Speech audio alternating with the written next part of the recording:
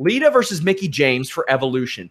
We are heading for a pay-per-view schedule that is definitely a little bit different for WWE.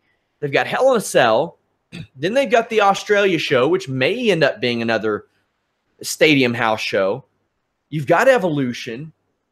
So it's a number of shows that you really don't know what the importance is going to be.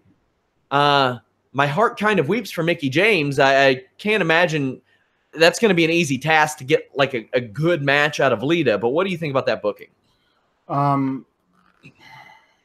Okay. I don't need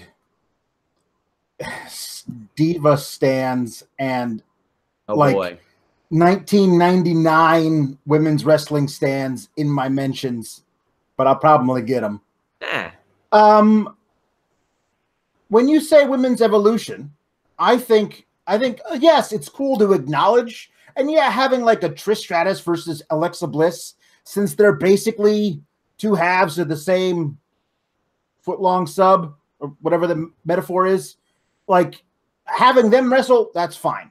You know, you want to bring back Nikki Bella and Brie, cool.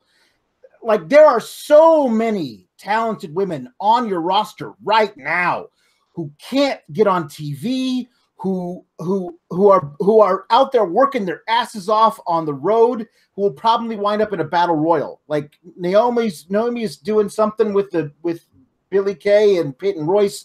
Ember Moon is on TV as the other person in a Dana Brooke tag team. Like you really have nothing for Ember Moon. Ember Moon, who's one of the greatest workers on that roster. Electrifying women's wrestlers I've ever seen. She'll probably be in some battle royal. Asuka can't get on TV. Asuka can't get on TV.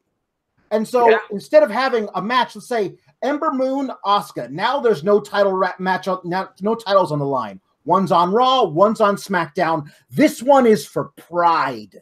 Like that match, I would be all in on. But Mickie James versus Lita, like I'm not watching that match. I don't care about that match. I don't care about that match.